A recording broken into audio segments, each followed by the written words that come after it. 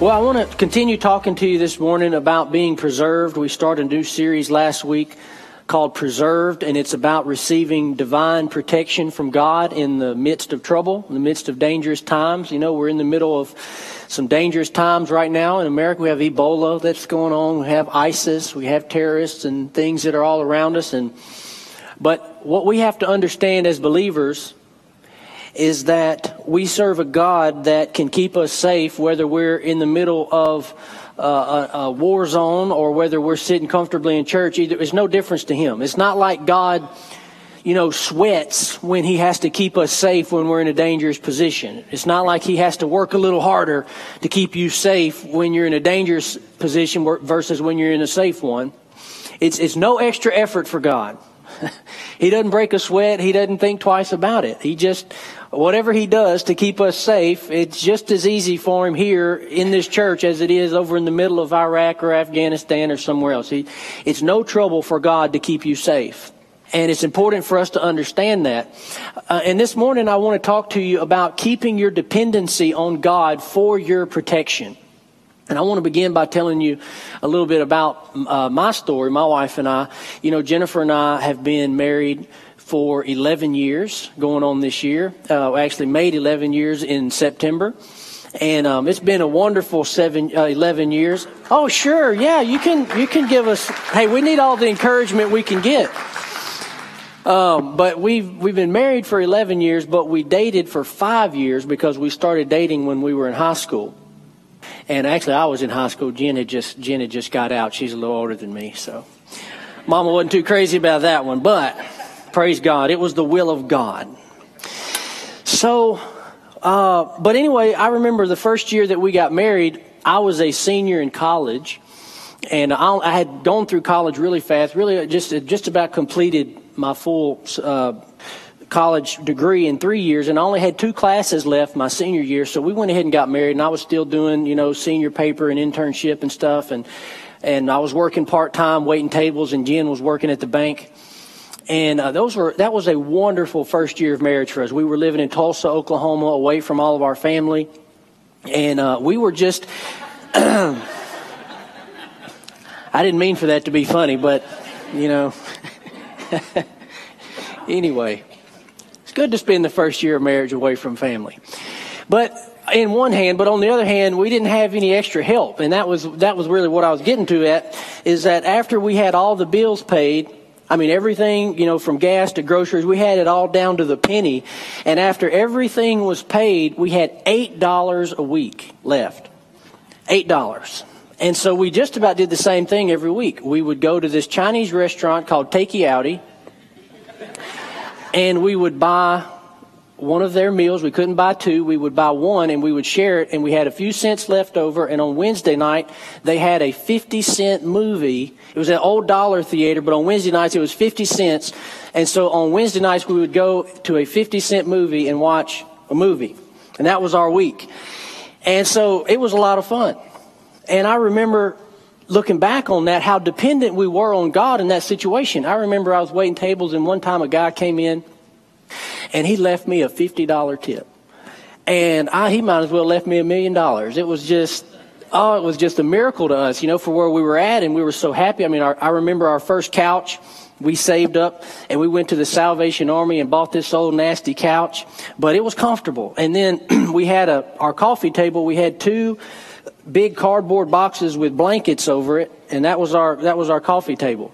If you got 2 and you crossed your leg and you kicked it, the coffee table would separate, and you had to put it back together. But that was our first year of marriage. But I wouldn't trade it for anything. Not for anything. I'm so glad that it happened just that way. And we were dependent on God in those first few years. And I remember it wasn't much after we were still in Tulsa, so we hadn't been married more than a year, and we received some extra money, and we were able to pay off Jen's school loans. And it was just a blessing. We just had to depend on God. But as we've progressed and God's blessed us, and we have, careers now and whatever, and God's blessed us in so many ways, we're not really dependent on God the same way that we were in that first year of marriage. or I should say it's more of a struggle to keep yourself dependent on God, because when you've been blessed and now you have finances coming in, you really don't have to depend on God for everything. When you meet a challenge or a need in your life, instead of depending on God, you could just turn to your savings account, right? You know, you meet a financial challenge, you meet something, and instead of going to God and saying, God, how are we going to do this? How are we going to get through? You go, well, I got it in the bank, so I'll just go take care of it myself. But what I want you to understand, and us, it's all of us deal with this, is that no matter whether you have a lot or whether you have a little, we should still remain equally dependent on God. You don't ever want to get to a place where you're no longer looking to God as your source for protection, for financial stability, for help. You know, another thing, even with our health, we live in an age where doctors and hospital medicine has come so far and it's advanced, and praise God for it. I don't believe in any way that God is against it. I believe that, you know, even God's involved in it. But when we get to that place where we begin to have problems in our health, and our first thought is, well, I don't have to worry about that. I can just go to the doctor and they'll take care of it. Yeah, but what about the fact that we serve a God that still heals today? Do we just immediately turn and praise God? He may lead us to do that. But it's all in an attitude of the heart. Even when I go to the doctor, I'm really not putting my trust and my confidence in that doctor. I'm really putting my trust and confidence in the Lord. I'm saying, Lord, I believe that through this, you are going to heal me. It's all in your perspective. And I want to show you that this morning from 1 Chronicles chapter 14. You can turn with me if you want, or they're going to put it on the screen for us. This is 2 Chronicles chapter 14. I'm going to tell you a story this morning about a man by the name of King Asa. Now, if you read through 1st, 2nd Samuel, 1st, 2nd Chronicles, basically it tells the story after Solomon. You got King Saul, then God replaces King Saul with King David, and then King David's son, Solomon. That was for the first three kings. And then after that, 1st and 2nd Samuel, 1st and 2nd Chronicles, they tell the story of 40 different kings. 40 kings of Israel, well, really 20 kings of Israel and 20 kings of Judah, because the kingdom split. And out of those 40 kings that are discussed, 32 of them are described by the Bible as doing evil in the sight of the Lord. So only 8 of them were described as doing right in the sight of the Lord. So that's a pretty small number. So 8 out of 40 did what was right in the sight of the Lord. And it doesn't mean they were perfect. They had faults too. But overall, their reign was described as doing what is right in the sight of God. And King Asa was one of those 8. He was one of the 8 kings that the Bible describes as doing what is right in the sight of the Lord. And so we get his story here in 2 Chronicles 14. It says, Abijah slept with his fathers, and they buried him in the city of David. And Asa, his son, reigned in his place. In his days, the land had rest for 10 years, and Asa did what was good and right in the eyes of the Lord his God. He took away the foreign altars and the high places. He broke down the pillars, cut down the Asherim, and commanded Judah to seek the Lord, the God of their fathers, and to keep the law and the commandment.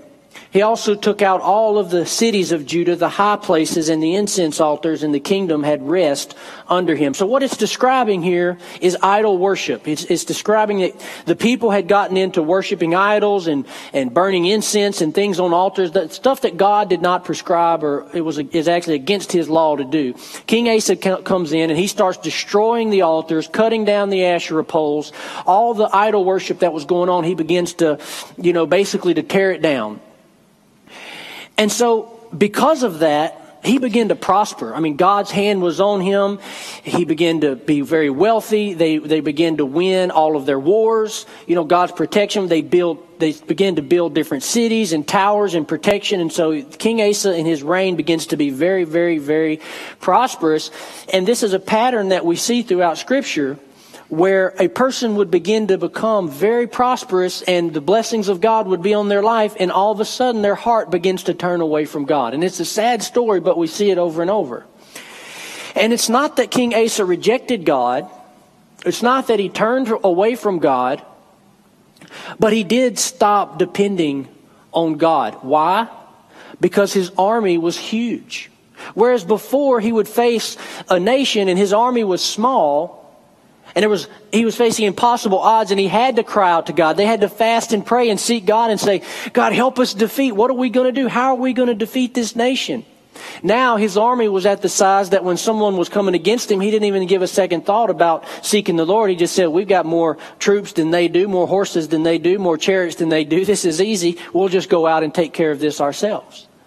Same thing with finances. The gold and the silver abounded. They had cities with all kinds of towers and protection.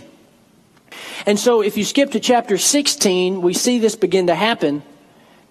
Verse 1, 2 Chronicles 16:1, it says, in the 36th year of the reign of Asa, Baasha, king of Israel, went up against Judah and built Ramah. So the king of Israel at this time was very wicked, and Asa was the king of Judah.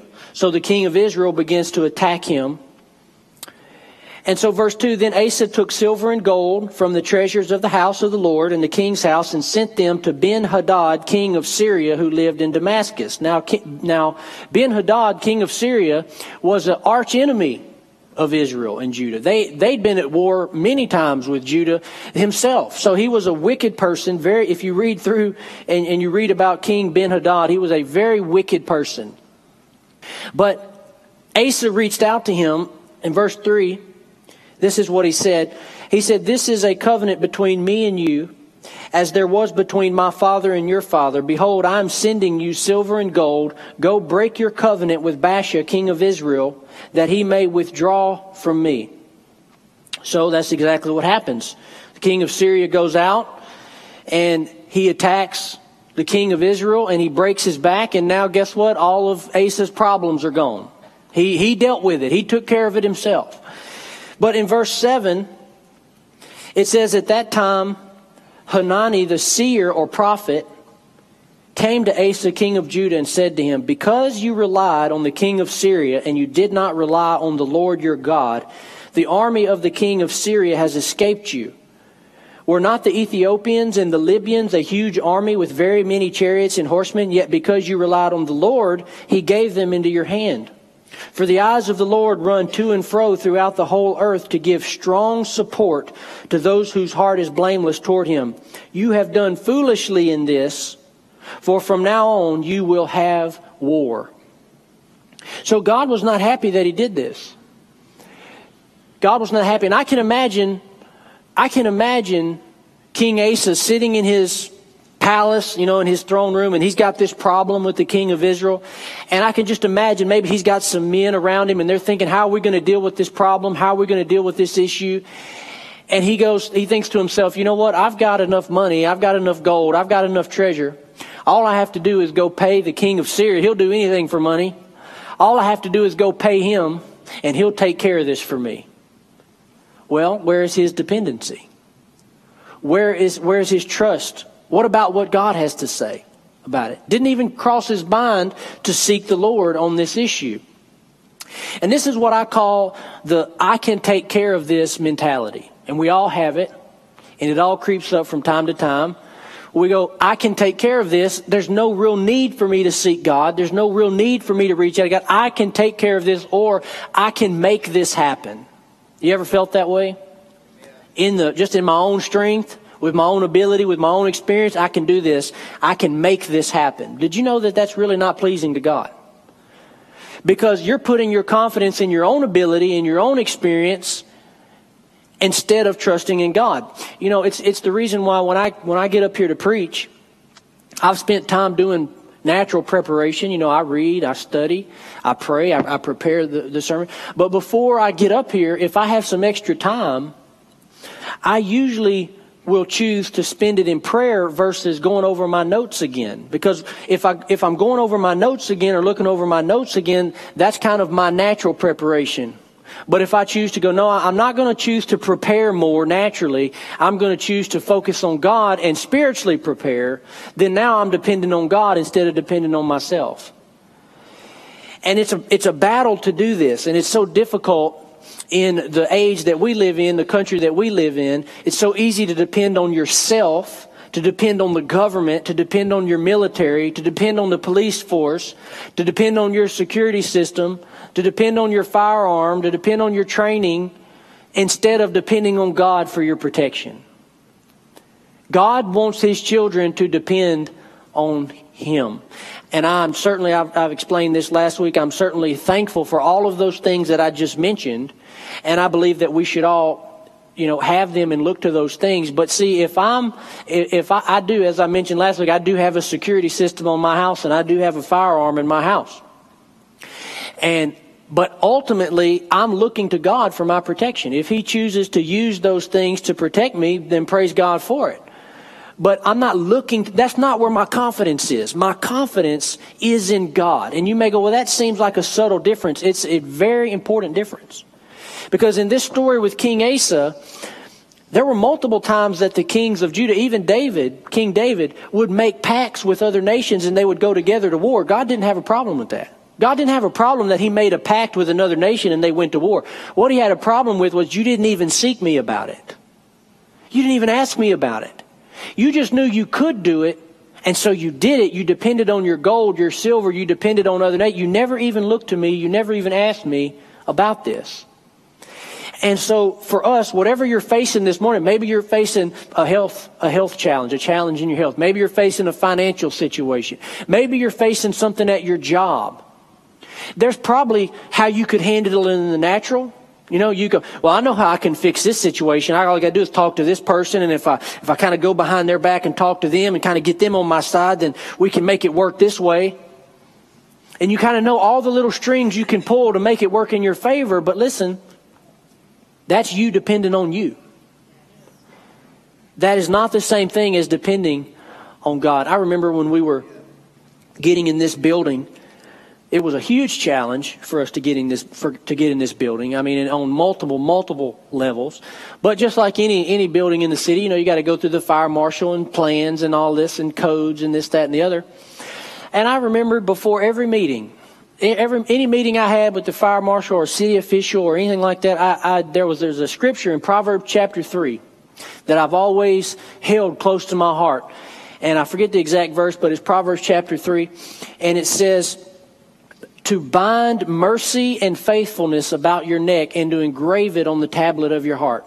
Two things. Mercy towards others, and faithfulness. Be a faithful person. Is that if you engrave those things on your heart and you bind them about your neck, is that you will have favor with God and man. And I thought to myself, boy, if I could have favor with God and favor with man, there's nothing that I can't do. There's nothing that would be impossible if I have favor with God and man. I mean, if I just had favor with God and didn't have any favor with man, I think it would still work. But he said, if you have mercy, if you walk in mercy and faithfulness, he said, you'll have favor with God and with man. And before every meeting I would sit in my car before I'd walk in and I'd say, Lord, I'd quote that scripture. I'd say, Lord, you said, if I'd walk in mercy and faithfulness, that I'd have favor with you and I'd have favor with man. I'm asking for favor in this situation. I didn't go in and try to plead my case and connive and twist people's arms and talk about who I know and name drop and all that. I purposely didn't do any of that. Just went in, here's what's going on, and I allowed the favor of God to do it. And every time it worked out in our favor. Even things that they wouldn't normally do, they did for us. Because the favor of God allowed the favor of God to do it. And that's the difference between depending on yourself and depending on God. See, the more influential you become, the more people you know, the more strings you can pull, the more finances you have, the less you need God in your mind if you're not careful. And so it's a choice, even when you have all of that, to go, you know what, I'm not dependent on that. I choose to not depend on it. I will depend on God. I remember not too long ago, I was driving out of my driveway and I was on my way to a funeral.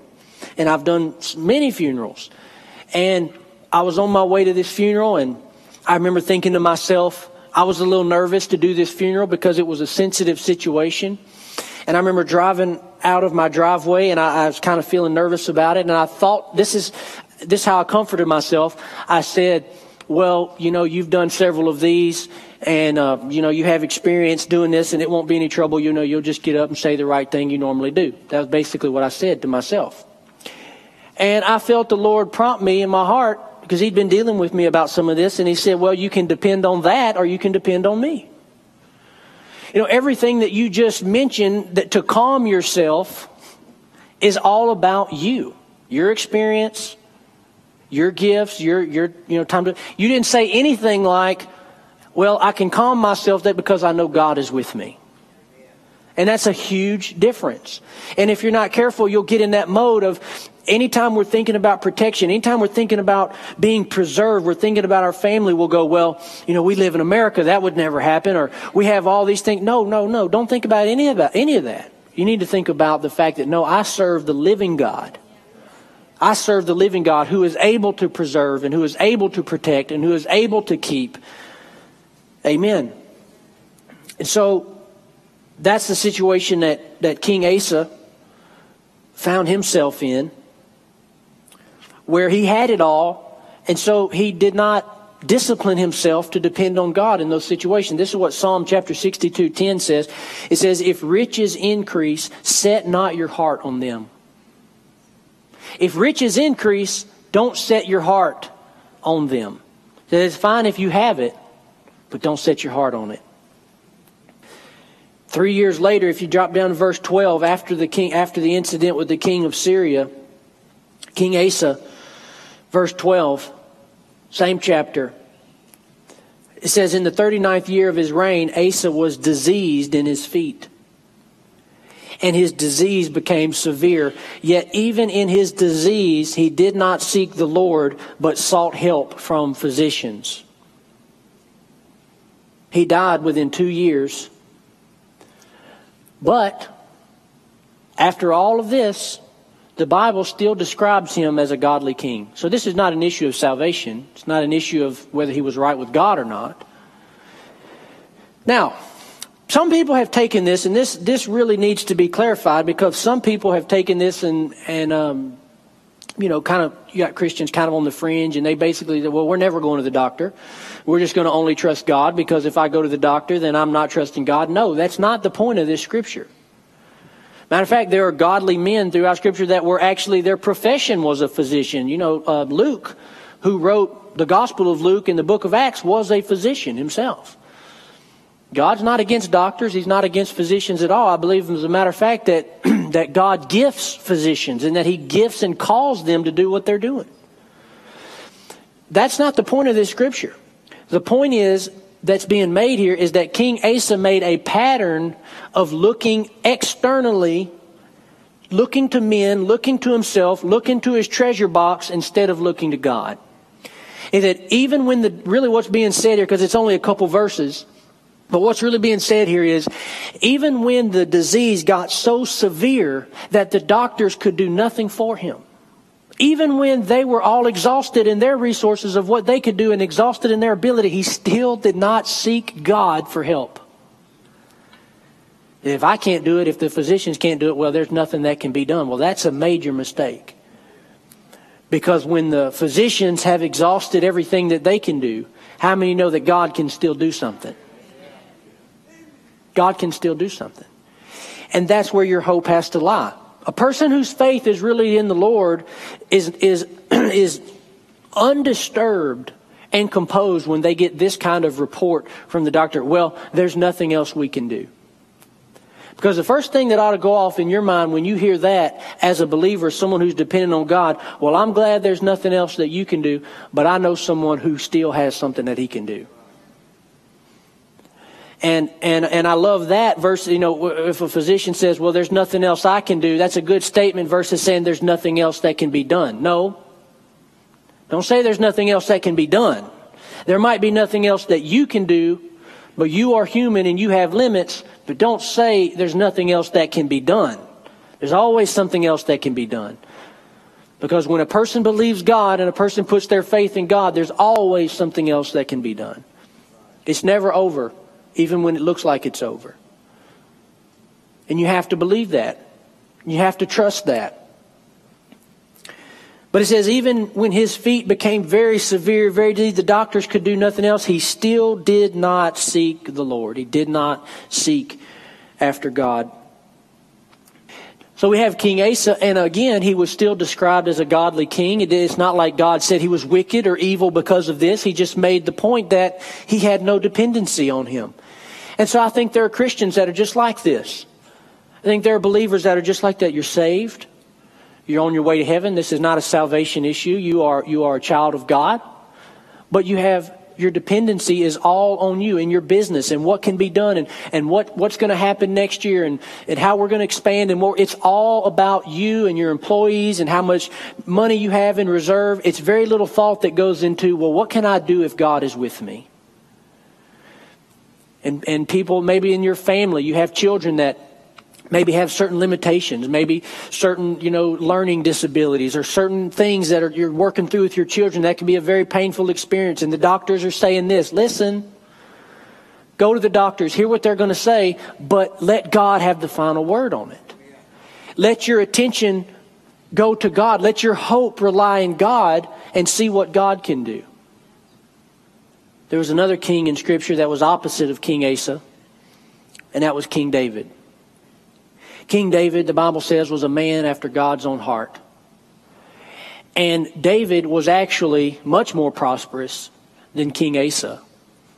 But yet he never stopped depending on God.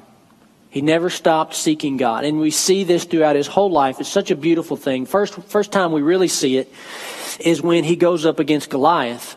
And you got the whole army, King Saul. You got all the soldiers, all the trained men. They're out there and they see Goliath and they go, we're no match for this person. We're no match for this giant, this Philistine. We're no match. Why are they saying that? Well, because we have a certain level of skill, a certain level of ability, a certain level of training, and it's clear it doesn't match his, and so we can't do anything. But David, who doesn't have anything that they have, doesn't have the military training, doesn't have the weapons, doesn't have the skill, doesn't have the physique, doesn't have any of it, walks out there and he goes, I can take him. Why? God is with me. He knew it. And when he gets asked about it, I love his reply. He says, the same God that delivered me as a shepherd boy from the lion and the bear will deliver me from this uncircumcised Philistine. So he already knew, he had already been proven as a shepherd boy. He said, I've got to protect these sheep. I've got to take care of them. And he depended on God even in that small operation to protect those sheep. He depended on God so that when a lion and a bear came, he knew it wasn't him that overcame the lion and the bear. He said, God gave them into my hand. And if he can give a lion and a bear into my hand, he can give this Philistine into my hand. It's no difference for God. It's the same thing, just as easy. Again, it's not more work for him to deliver a lion or a bear than it is this Philistine. It's no different. It was God who did that, and it was God who will do this. And he had that confidence. And so King Saul, being the brave man that he was, let a teenager go out and face Goliath. And God was with him, and it was a miracle. God caused Goliath to be defeated by a young teenage boy. But listen to David's heart. This is Psalms 20, verse 6. He says, now I know that the Lord saves his anointed. He will answer him from his holy heaven with the saving might of his right hand. Some trust in chariots, some in horses, but we trust in the name of the Lord our God. They collapse and fall, but we rise and stand upright. Hallelujah.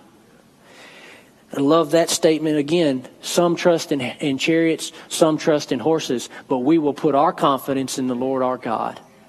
Did David have horses and chariots? Yes, he did. Yes, he did. And when he went out to battle, I believe he used them. But what he was saying is, my trust is not in them. The person I'm fighting who's across from me, they are confident, they are arrogant because they have a certain number of chariots and horses. He said, I've got chariots and horses, but that has nothing to do with where my confidence is. My confidence is in God. And whether we had these or didn't, I know we would still overcome, because when I was just a shepherd boy, I overcame. When I was just a teenager, I overcame. When I had none of the military support. So his confidence was in God. And even when he grew in military strength and even when he grew in wealth, he never allowed himself to depend on those things or to become confident or arrogant because of those things. He chose to trust in God. And it can almost come across as arrogance. It can almost come across as arrogance when you trust God in this way, because in Psalm 91, this powerful statement is made. It says, 1,000 will fall at my side and 1,000 will fall at my side, 10,000 at my right hand, but it will not come near me. And most people in that situation will go, well, who do you think you are? 1,000 will fall at your side and 10,000 at your right hand, but it'll not come near you. That sounds a little bit arrogant to me. It has nothing to do with arrogance. It's a declaration of my faith in what I'm believing for. I'm not expecting me to be protected more than anyone else. I'm just saying you can believe for what you want to believe for. This is what I'm believing for, that if 1,000's falling around me and 10,000, it doesn't make any difference to me. I will be preserved. I will be protected. That's why when we're facing situations like we're facing now with Ebola and different things, people get real upset. I don't get upset. And I know it irritates some people. They want to talk about, well, what are we going to do about this? I don't know. I know that God's my protection.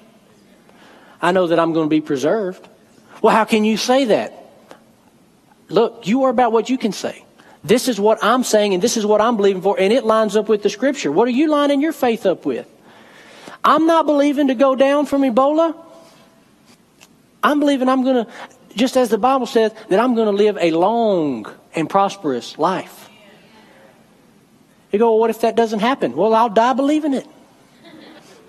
Because I'm not going to change it. Why would you go the other route? Why would you go the other way, expecting negative and having your faith out there? And that's really what it is. When you're in fear, you're actually in faith. When you're in fear, you are actually in faith that something negative is going to happen to you. Well, I don't know. I think something could happen. I know this really close to home over there in Dallas. We got the Ebola thing going. It's going to spread. Now they're talking about maybe it's airborne. I don't know. This, that, and the other. It makes no difference. Listen, if God can protect you from the flu, He can protect you from Ebola. It's not any more work for God. It's not like God was sitting back on His throne, and when He heard Ebola came to America, He sat up and went, oh, Michael, did y'all know about this? Gabriel, did y'all know about this? We better do something. No. He's not surprised by it one bit. But I do know this. I believe He's looking for people in the midst of all the fear, in the midst of all the anxiety, in the midst of all the stress. I believe He's looking for people that believe God. I believe He's looking for people whose confidence is in Him and says, I'm not worried about that. Not the least bit worried about it. Well, that's just naive. It's got nothing to do with being naive. I'm sure David seemed naive that he thought he could beat Goliath. It's got nothing to do with being naive. It has to do with, where is your confidence? Where is your confidence? And David chose this on a regular basis. David saw victory after victory of impossible situation, but it was only because he trusted in God. Listen to this. Psalm 33:16. This is David again. He says, the king is not saved by his great army. A warrior is not delivered by his great strength. The war horse is a false hope for salvation, and by its great might it cannot rescue. Behold, the eye of the Lord is on those who fear Him and on those who hope in His steadfast love, that He may deliver their soul from death and keep them alive during famine. Glory to God. Hallelujah. That was David's mindset. So even though he was wealthy, even though he was prosperous, that's not where his hope. He said the king is not saved by his great army. A warrior is not delivered by his great strength. And he said, even if a famine comes, he said, I'll survive. Even if there's famine and people don't have any food to eat, he said, I will survive. I could sing a song right now, but I know y'all are thinking this and I said that. I will survive. Glory to God.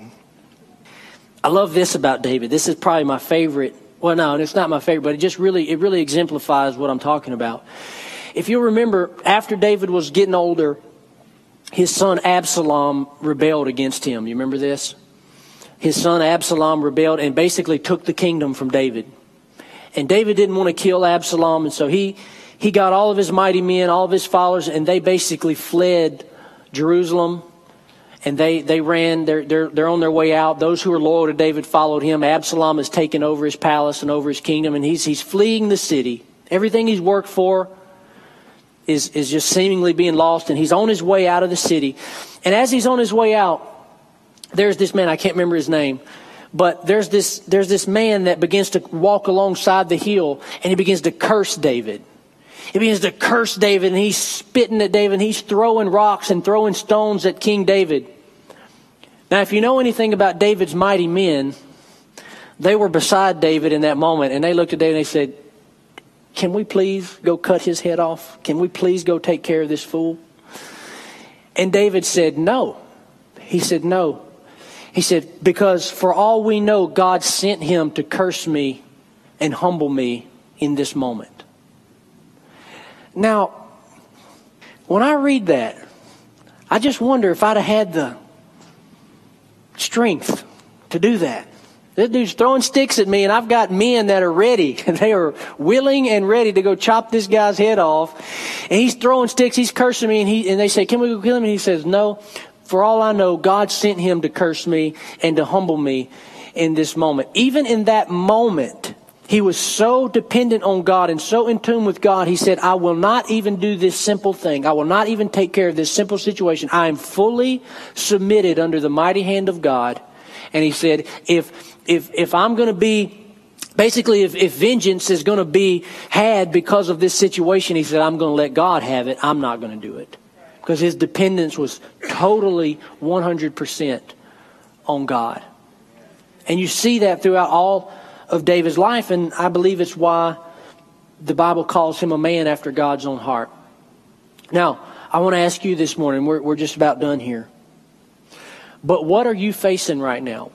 What challenge is going on in your life? Because we all have them. It could be small, and if you're not facing one now, just give it a few weeks, and you'll be facing something. It's always something. It's the planet we live in.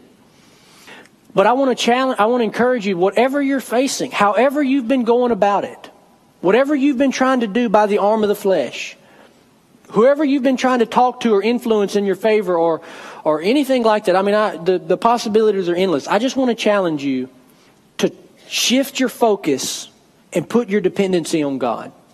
If you're dealing with an impossible situation, put your dependency on God and say, you know what, God? I'm going to depend on you in this situation. I'm not dependent on man. I'm not dependent on what man can do, and I'm not dependent on self. I'm dependent on you. And I'm going to fully put myself dependent on you in this situation. You know, a lot of times when you do that, you'll put yourself out on a limb, basically. And it's like, if God comes through, this is all going to work. And if it doesn't, then he's not. But I'll tell you what, that's the best circumstances that God works in. Over and over again in ministry and different times, we've been in situations where if God doesn't come through, we're not going to make it. If God doesn't come through, this is not going to happen. And time again, God comes through. Time and time again, because he's so faithful. And we've got to challenge ourselves to not be like the children of Israel, because the children of Israel, they saw God part the Red Sea. They saw God make water come out of a rock. And time again, when they needed something, they would not look to God. They did not trust him. They would, over and over again, they would despair. They would want to go back to Egypt because they had no confidence in God, even though they saw it with their own eyes over and over again. And that's the tendency of the human heart. And so we have to keep ourselves stirred up and say, no, I will depend on God. I will trust in God. I will look to him for my preservation. Amen. Praise God. Let's stand on our feet this morning.